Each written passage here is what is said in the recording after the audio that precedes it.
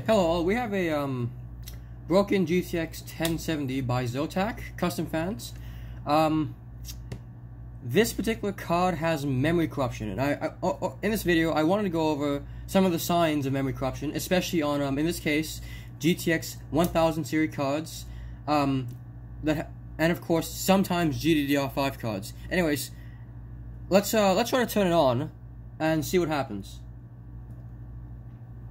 Okay, one of the signs that you have memory corruption on a GTX 1000 series cards is what you'll find that when you run the card, it looks like it's perfectly good, right? It has two spinning fans, right? It seems to more or less act like it's normal, except that it won't actually boot.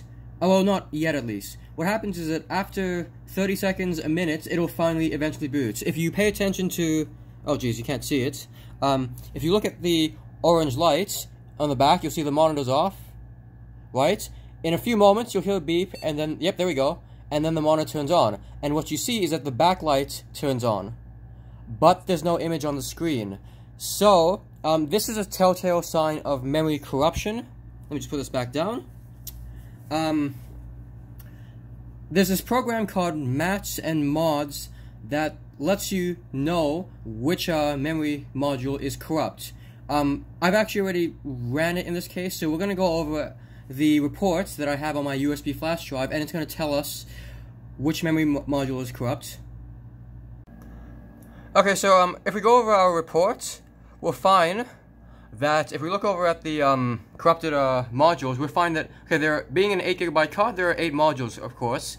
We'll see that the module B1 is it has write errors. It's also it's the only faulty module. The thing to notice is that the failing bits, okay, on a memory module for B1, the bits available range from 32 to 63, I think. And unfortunately, in this case, we have partial memory errors, and so we suspect that the actual memory module itself is at fault. So what we're going to do is we're going to take it off the card, and we're going to test it one more time and see what happens. Okay, so back to our Zotac card. So I forgot to mention earlier that the program you use to determine which module is faulty can actually be found on the site called vlab.su. It's actually all in Russian, well, mostly in Russian.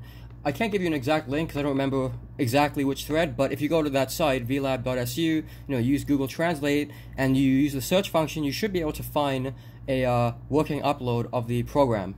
It's called Mats, M-A-T-S. If you just search that, you should, with a bit of time, find it. Now, anyways, you saw in the report that the faulty module was module B1. So one of the things that you need to know when you want to swap memory is which module that refers to. So the way it works on, at the very least, the GTX 1070, is that you have to pay attention to the upper left corner of the GPU. Now, you might think in this case that the upper left corner is over here. And that's actually wrong. The corner I'm talking about is this, because you notice the GPU is actually sideways, so hold on, maybe you can read it, maybe you can't? Yeah, you can't. So basically, you turn it, once you have it the correct way around, this is the upper left corner, it has that arrow there, and then you start from the bottom right corner, and you count counterclockwise in this order. A1, A0, B1, B0, C1, C0, D1, D0. For the 1080 Ti and cards with 12GB, it extends to through E1, E0, and F1, F0. But of course, this doesn't have it. So we remember that the faulty module was B1. So if we, it's kind of dark. I gotta say, it's a pretty crap camera. But so remember, faulty module is B1. So it must be, let's see, A1, A0. B1. So if we take this module out, this is the suspected faulty module as determined by testing. So in theory, if we take this off and we then run it without the module, we should get errors in the exact same place. And then all we have to do is put it back and it should, in theory, work, right? So we'll go ahead and do that.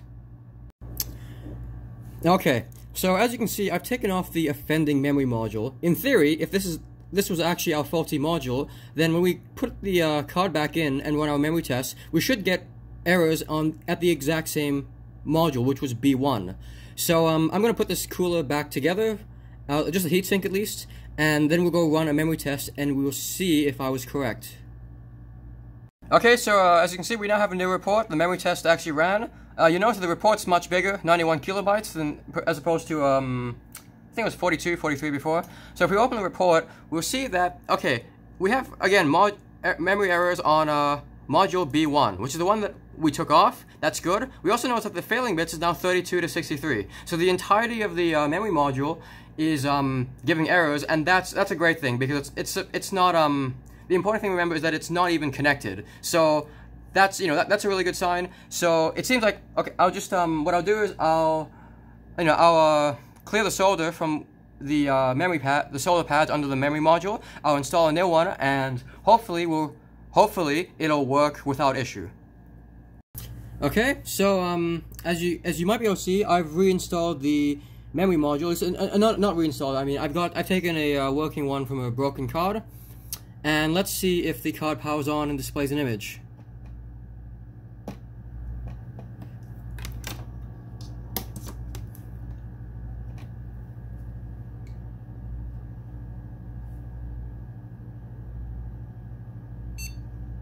So we have a beep, and we have picture. There we go. As you can see, my BIOS is loaded.